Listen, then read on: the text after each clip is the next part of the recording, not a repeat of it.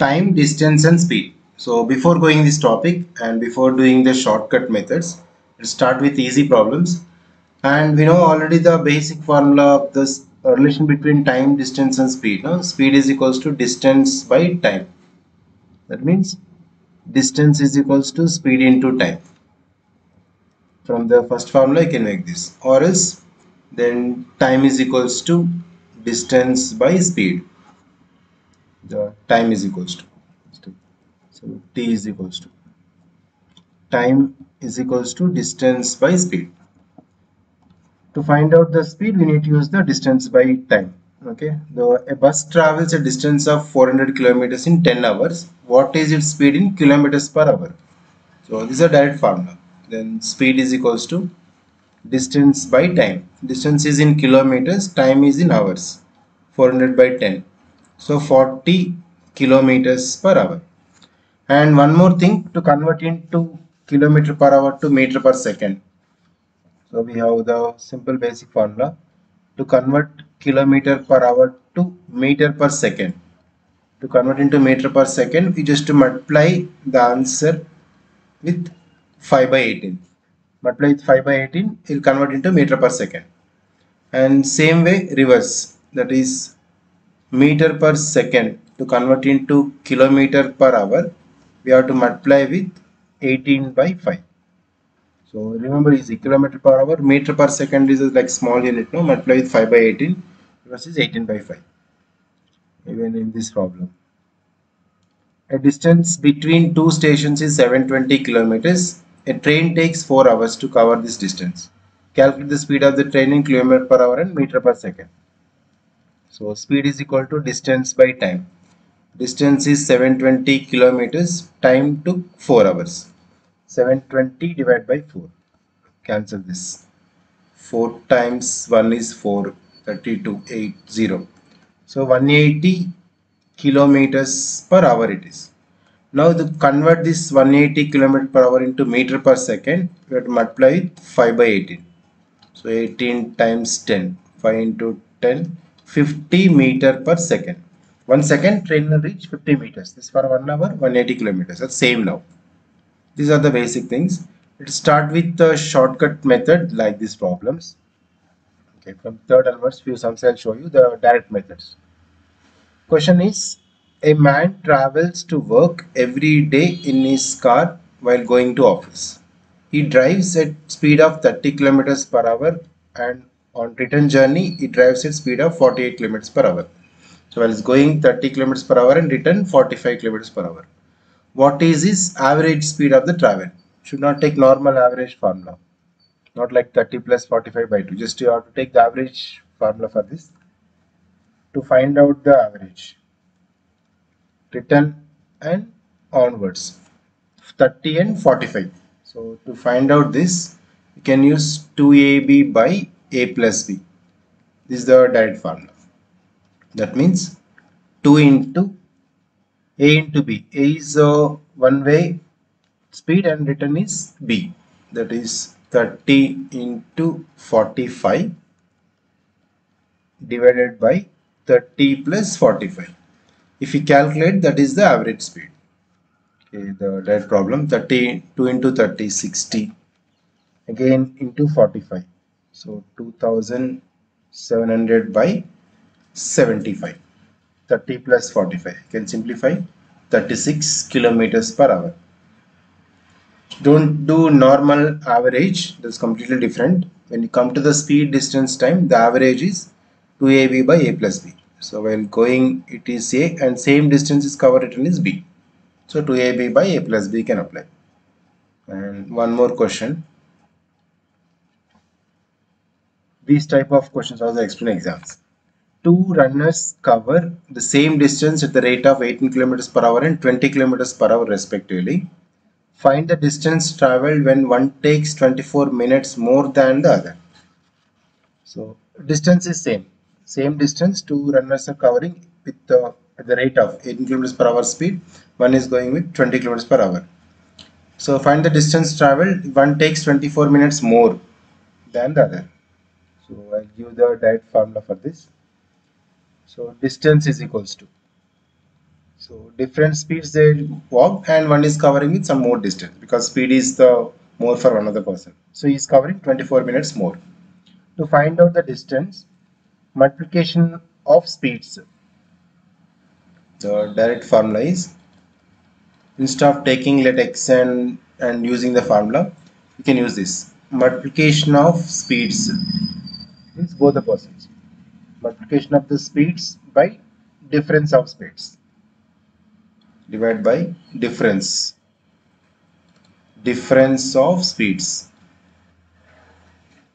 into distance, difference in time taken, time difference also, difference in time, how much time difference. So this is the straight formula to apply. Multiplication of the speeds, so one is 18 kilometers per hour, one is 20 kilometers per hour speed, no, and difference of the speeds is difference, that is 20 minus 18, take the bigger number minus small number, into time difference, 24 minutes more, so 24 convert into hours by 60. This if we can calculate, we'll get the distance directly.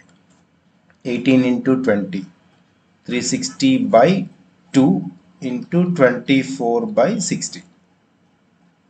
So 6 6 are 36.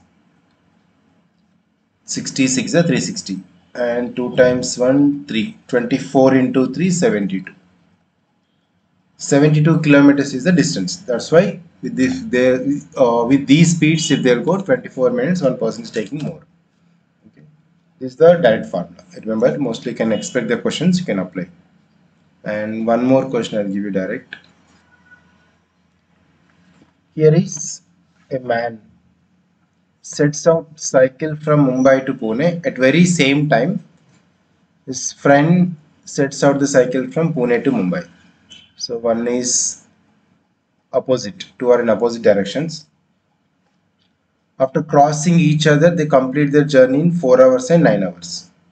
After meeting at certain point, one is finished in 4 hours and finished in 9 hours, the remaining journey.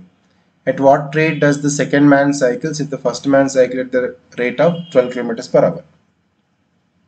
Okay, first one is going with 12 kilometers per hour speed. 12 kilometers per hour. What is the second person?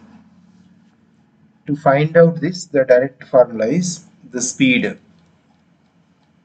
Speed of, okay, person, this is one is take m and n.